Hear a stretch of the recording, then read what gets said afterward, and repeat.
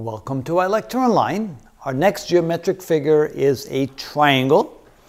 And they don't tell us that it's a right triangle, so any shaped triangle. So let's go ahead and put down a triangle like this. There we go. And then they tell us that the base of the triangle is 2 centimeters longer than the height. So this here would be the height. And this here would be the base. All right. So since the height is the shortest of the two dimensions, we can then say let x equal the height. And so since the height is 2 less than the base must be 2 more than the height. So then x plus 2 is equal to the length of the base. Okay, now we have the two dimensions, the height and the base of the triangle expressed in terms of x. Now they give us a hint here that the area is equal to 12 centimeters. And for triangles, the area is equal to 1/2 the base times the height, which means in this case, the area being 12, 12 is equal to 1/2 times the base, which is x plus 2, times the height, which is x. And here we have a quadratic equation, which we must solve for x. First, let's multiply both sides of the equation by 2 to get rid of the fraction. So I'm going to multiply the left side by 2 and multiply the right side by 2.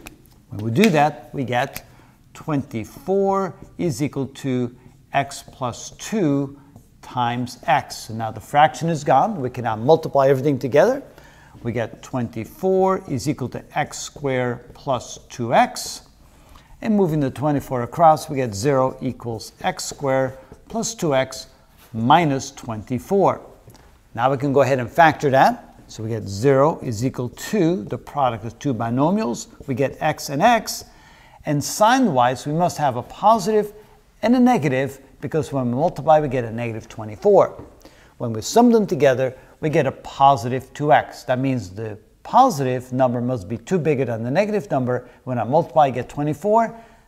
6 and 4 comes to mind, because 6 times the negative 4 is negative 24, and 6 minus 4 is a positive 2.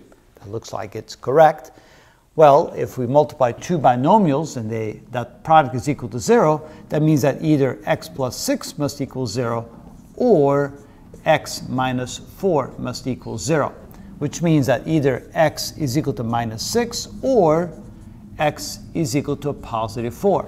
But again, since we're looking for dimensions of a triangle, only the positive solution can be the correct solution, because we can't have negative lengths. Which means that the height is therefore equal to 4, and the base is equal to 2 more, or 6.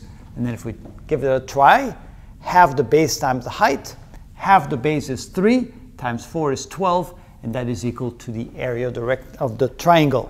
And so it looks like we found the correct solutions. That's how it's done.